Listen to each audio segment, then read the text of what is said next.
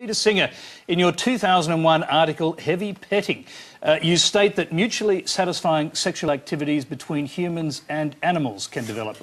Please explain. I was raising the question why we have such a taboo on this. But there can be occasions, I don't know, it's a family program, how much vivid description you want, but a woman has oral sex performed by her dog, okay? Brings new meaning to doggy style. I know women who've said that this is something that pleases them. That seems to me harmless. This is a trained dog, obviously. Well, I don't see why we have a huge taboo Peter, even over discussing. this is just weird. It's just weird. It's not common, but is it wrong is the question, right? Jay, this is your territory. I'm not...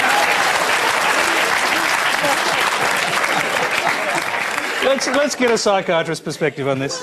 I'm just sitting here thinking now, Freud did say that human beings are polymorphously perverse, which is another way of just saying there are lots of different views that just...